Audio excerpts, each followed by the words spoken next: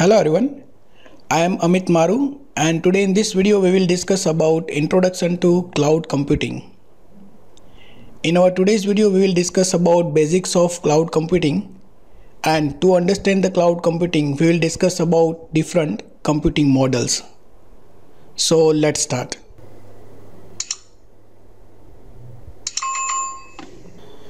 First of all, let us have outline of our today's video. First, we will discuss about what is cloud computing. To understand the cloud computing, you must understand different computing models. So second, we will discuss about different computing models. In different computing models, first we will discuss desktop computing, then we will discuss client server computing, then cluster computing, then grid computing, and at last we will discuss about cloud computing. To understand the basic concept of cloud computing, before that you must understand all the different computing models. So let us start our first point, that is what is cloud computing. As per the definition of the cloud computing is the delivery of different services through internet. It means that if you want any service, then you have to just ask to the internet will provide all the services. These resources include tools and applications like data storage, servers, software, databases, and networking. It means that if you want to store one large size of data inside your computer, and in your personal computer if the size is not enough, at that time we can store this data on the cloud. Instead of making your own server, you can take server from the cloud also. We can directly use different software from the cloud. For example, if you want to use Photoshop, we have to purchase the license of the Photoshop and then we have to install in our personal computer. Instead of that, you can directly use Photoshop from the cloud without installation of Photoshop software inside your personal computer. Another one, databases, networking, etc. services you can directly take from the cloud. Example, Dropbox is an example of cloud. Google Drive, Gmail, Facebook, Amazon Web Services, IBM Cloud, etc. These all are the example of the cloud. Let us understand cloud with one basic example. For example, Google Drive. Normally we are using Google Drive in our day-to-day life.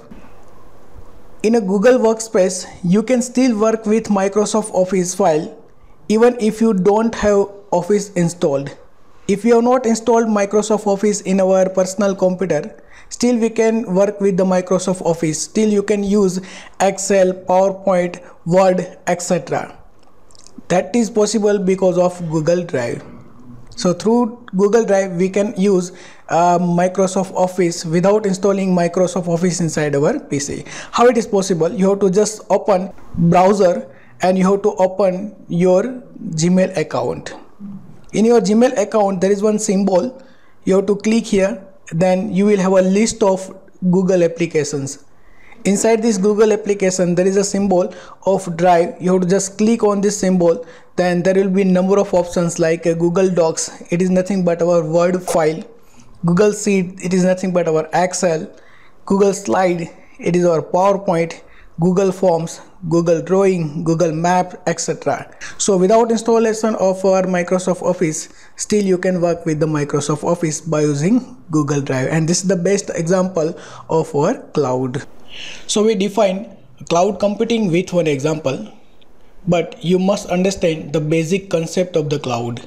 And to understand the basic concept of the cloud, you must understand different computing models. So let us discuss different computing models.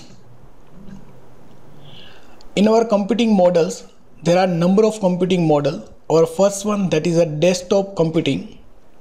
Second, that is client server computing. Third one, cluster computing. Fourth, grid computing. And last, that is our cloud computing. To understand the cloud computing, you must understand first what is desktop computing, what is client server computing, what is cluster computing and grid computing, then you can easily understand the concept of cloud computing. So let us understand one by one these all the different computing models. So let us first understand desktop computing. In a desktop computing, we are using standalone PC. It means that we are not using internet. We have one computer and it is a separate standalone computer. We have to install all the tools and software as per the requirement. If you want to use any software, then we have to purchase license of the software and we have to install in our PC, then we can use. Same way, if you want extra resources, then we have to purchase all the resources and we have to connect with our computer. So in our desktop computing, as per the demand, we have to purchase our own extra hardware, license of the software, etc. Now next one is client server computing model. In a client server computing model, we have one server and more than one client. Normally database is available on the server and our application software runs on the client machine. Whenever any resource required or any data required, at that time your client will send request to the server, and server shares its resources, applications and data with one or more client computer on the network.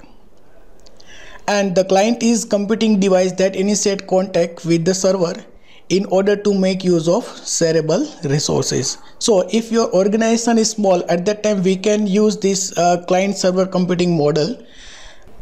But when our organization is very large, at that time number of clients are more and our server cannot balance the load. So this is the limitation of client server computing. The limitation of client server computing is when the number of clients will be increased, then the load on server will be increased. For example, here 4 or 5 clients are there. After few months or after 1 year, if more than 100 or more than 1000 clients are there, at that time our server cannot balance the load. At that time we have to replace our server with the high configuration server, or we can add more than one server here. So in place of one server we can use more than one server or cluster of server, and this kind of model is known as cluster computing model. So this is the solution of our client server architecture or client server computing model. In that, single server cannot balance the load, so that we are using more than one computer, more than one server to balance the load. And this cluster of computer we are using to balance the load, and this kind of computing model is known as cluster computing model.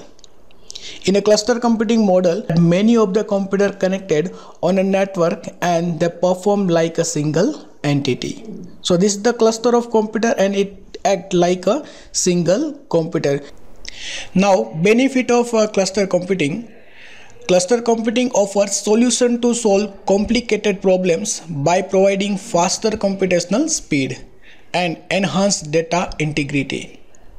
The connected computers execute operations all together, this creating impression like a single system, and it is known as virtual machine. So these all are the different servers, but it acts like a single server to provide the solution of any complicated problems. Now one thing you need to note down here, all the servers are same and all are on same location. It is a cluster of server, but these all are on same location in cluster computing. Now our next, that is a grid computing. In a grid computing, it is same like our cluster computing, but in a cluster computing all the servers are, or we can say the cluster of servers are on same location. But in grid computing, all the servers may be on different location. For example, one server is in one city, another server is in another city, same way different city.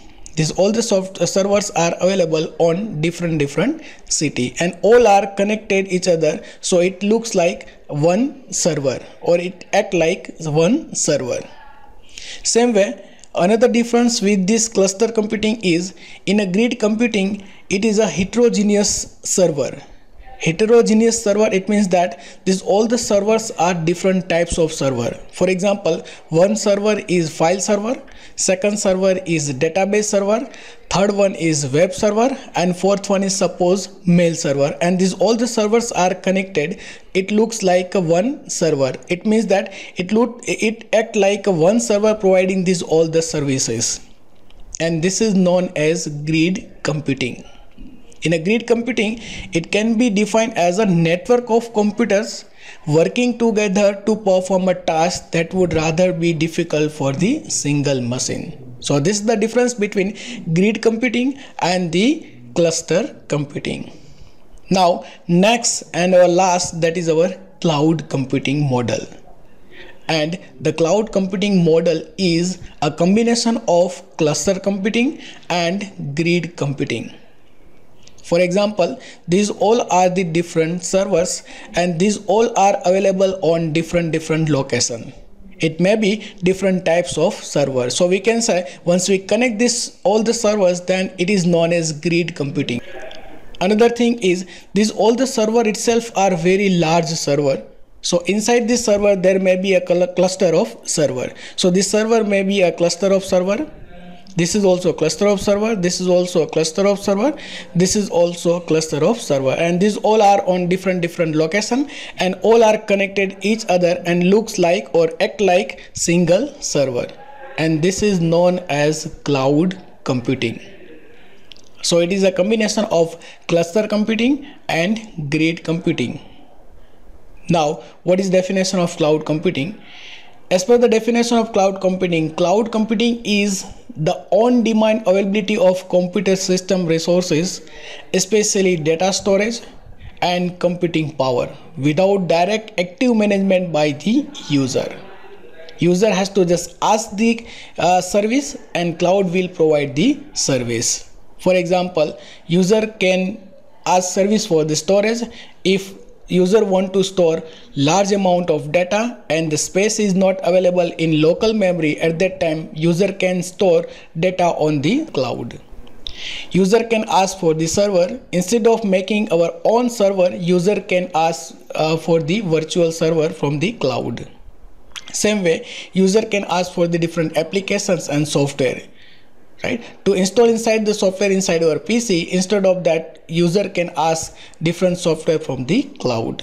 In same way, can ask for the database. These all are the different services from the cloud. This is all about basics of cloud computing. So in our next video, we'll again continue with this cloud computing, and we'll discuss in detail about what is cloud computing is. So thank you for watching this video. Thank you again.